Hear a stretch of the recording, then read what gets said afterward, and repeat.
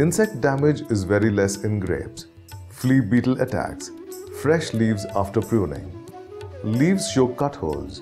Spray 0.06% quinol phos or 0.2% carbaryl after 4 days of pruning. Neem cake extract is also effective.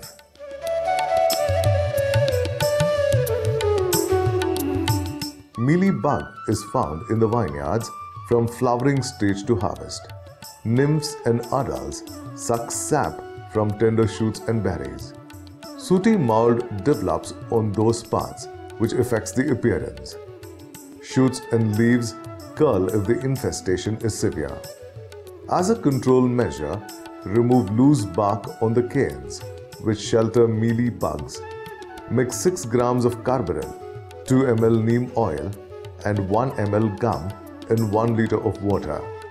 Paint this mixture to all thick canes.